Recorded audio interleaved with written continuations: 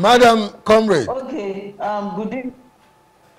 good evening, sir. Oh, fantastic. Good evening. Pleasure having you on. Okay. Thank you, sir. Comrade Chudi, good evening, sir. My chair, good evening. Well done, sir. Yes, so same to you too. Well done. The joint leadership of the Nigeria Labour Congress, NLC, and Trade Union Congress, TUC, has suspended the planned indefinite nationwide strike. The labor bodies announced the suspension of the planned strike, which was scheduled for October 3, after a meeting with the representatives of the federal government at the State House. This is as Labour signed a memorandum of understanding with the federal government, which upheld earlier promises made by the government and new deliverables, some of which are to be achieved in 30 days. Joining me to discuss this is Agnes Fumi Shesi, I hope to be corrected if I'm wrong, the chairperson, NLC Lagos State Council, and Achike Chude, public affairs commentator and deputy chairman, Joint Action Front. Lady and gentlemen, welcome to Plus Politics this evening. Thank you very much. Thank you. They always say ladies first, and let's work with that aphorism or dictum this evening. Madam Comrade, there's a general perception out there, especially by young netizens, that does not seem to be very fair to those of you in labor leadership. They tend to want to believe, many netizens tend to want to believe that labor would always raise the flag of strike, but ultimately get themselves to be settled. What would be your reaction to that perception? Thank you very much. The labor, we are answerable to the workers. That is the very, very important aspect. We are answerable to the workers that will represent their interest in the first instance.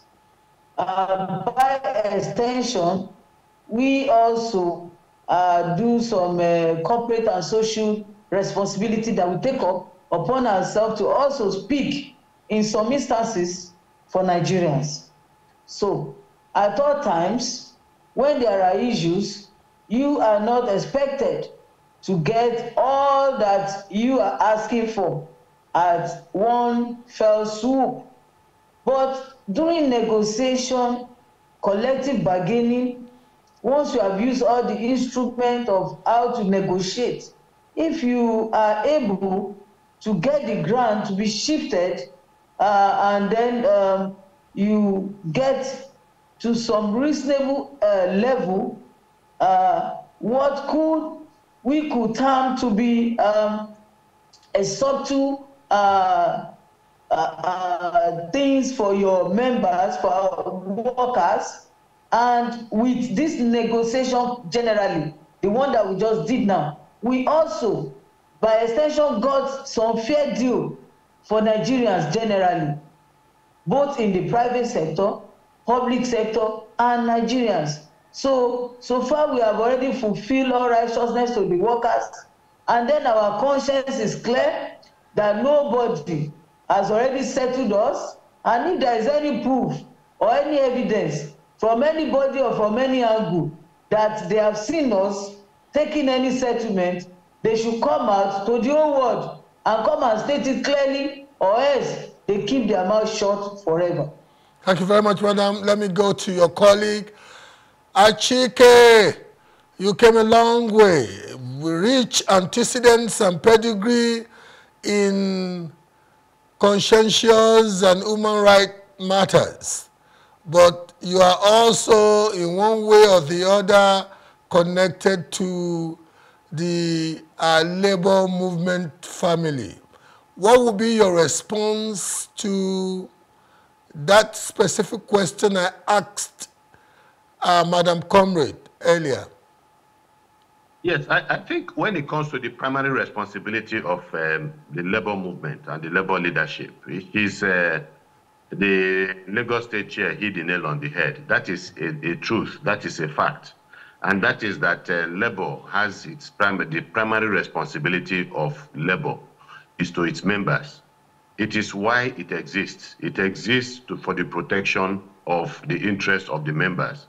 And so you find a situation where, for instance, you talk about maybe manufacturers association, because if you want to look at, there's a tripartite principle of tripartism, for instance, that has been set up even under the International Labour Organization, the ILO, where you have the government as a partner, you have employers association as a partner, and then the labor leadership again as a partner. And so you find a situation where even at the level of the employers union, employers organization also, they also form part of that tripod. And so you see that whatever motivates labor, the labor leadership has to be in the interest of its members. And one is not saying that they have, at every particular point in time, they have always adequately articulated the interests of the members. Once in a while, there are failures here and there. But you see, we cannot pretend or have the impression that labor owes its loyalty to the Nigerian people. That is a completely different discussion, a completely different perspective. Labor's primary responsibility is to its membership. And just like the chair has said, that also flows into other arenas of the political space. Because the labor leadership, for instance, labor is made up of people who are citizens, first and foremost, even before they became workers. They are also citizens of Nigeria. So we can also not pretend that when things go south in this country, when things get to the level of serious economic difficulties and people can no longer live meaningful lives, that it does not concern labor. Of course, it must concern labor, because the labor, people are from the streets. They are from Nigeria also. And so in fighting for their members, they end up also, perhaps secondarily, also trying to articulate the interest of the citizens of this country. Now we might not like it, but there's something that some of us are missing. And that is the fact that the reason why we continue to put so much pressure on labor is simply because civil society has not been able to do its work well in terms of defending the freedom of Nigerians, And why am I saying so? Are you now indicting yourself, if I may, let me just be a bit not. I must. Are you indicting the constituency that you quite ostensibly and quite root and branch belong to, the civil society? I must, because that is the truth. And the reality is that there has been a gradual decline in virtually every sector of this country. There has been a decline in the quality and level of political leadership in this country from 1999 till date, even beyond that. So one can easily argue on that premise that the leadership quality of our politicians, for instance, from 1979 to 1999, had declined, astronomically. And so we know that the political leadership in Nigeria misbehaved and did not perform well when it comes to political responsibility. I thought we were speaking to the quality of leadership in the civil society industry. No, I'm going there. What I'm saying is that there has been a decline all round at the level of let me quickly political elites. Let me quickly give Madam Madam Comrade the opportunity. Okay. I'll get back to you. It's just fair to let the lady also have a good take of this. Madam Comrade, you are a rarefied species in the labor movement, because the labor movement is actually dominated by by the menfolk. And to see somebody like you, especially representing the chapter in Lagos, which is, I want to believe, apart from the national chapter, which would ordinarily be the most vibrant, is quite edifying to me, quite uplifting for me. But I need to let you know that maybe those of you in the leadership of Labour, maybe you may unwittingly be over-ballooning the image of the representation that you can give to the Nigerian populace. Maybe that is why they are conflating and confusing the role of Labour, which is primarily that of representing the workers, to like a voice, especially in the backdrop of Chikechude's last submission, that to like a voice now representing the disillusioned Nigerian populace when they feel that the politicals may be failing them and the civil society may be going a wall on them. How would you want to respond to that, madam? That you may have oversold the road of Labour. Thank you very much. Good governance is the work of every one of us, not only the Labour, the youths, the elites, the different groups, civil society groups, every one of us. If we know that we actually, wanted a good governance from the government, it is the job of everybody. The same way we always say security is the job of everybody, good governance is the job of everybody. It seems that things are going north, honestly, everybody needs to lend their voice in the country. Everybody, every sector, every organization, every the network need to admonish, need to applaud, need to appraise, need to agree or disagree with the way and manner in which the government is being run. When there are policies that are anti-people's policies, then Nigerians should be able to also talk. But rightly, as Comrade Chudi Achike has already said, if you don't want to hear the truth, you don't call Achike, because he's always straight to the point and direct to the facts. So every group, every sector or interest groups, mostly this time around, they have actually abdicated their responsibilities. And now everybody is looking up upon NLC to take the leadership and have a clear-cut, directive to take Nigerians out of many of the issues that we find ourselves. In most of the time, NLC has been providing that leadership that we are bereaved of in the country. During the past administration regime, when the former central bank governor Emefiele changed the currency, and at the same time they now hoarded the currency of the country against the wishes of Nigerians, it was not until when Nigeria Labour Congress came out and threatened that we will do this, we will do that, before they now opened the treasury and started releasing the money for Nigerians. Had it been, NLC did not come out. So when there are, issues, when there are poor policies, anti-government, anti-people's policies, when there are, sufferings in the land and every other thing, people look up onto Nigeria. Hello, Madam Comrade. And they don't. Hello, can you hear me? We have a limit that we could also do. NLC has a limit and limitations to what we can also do. Hello. I really want to. I want to try and end this program with you, but let me quickly get Achike Chude to do about 30 seconds.